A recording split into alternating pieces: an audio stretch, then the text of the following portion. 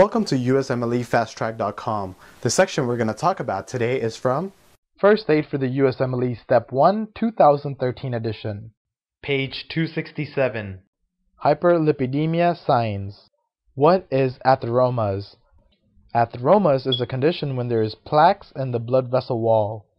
What are xanthomas? Xanthomas are plaques or nodules composed of lipid-laden histiocytes in the skin, especially around the eyelids, which are known as xanthelasma. What are tendinous xanthoma? Tendinous xanthoma is lipid deposit in tendon, especially it happens in the Achilles tendon. What is corneal arcus? Corneal arcus is a lipid deposit in the cornea. What is arcus senilis? Arcus senilis is a white, gray, or a blue opaque ring in the corneal margin.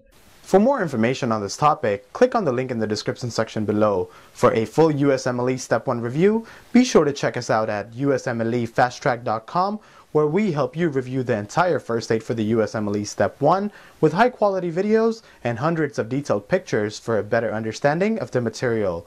So to learn from the best USMLE review book, be sure to check us out at USMLEFasttrack.com.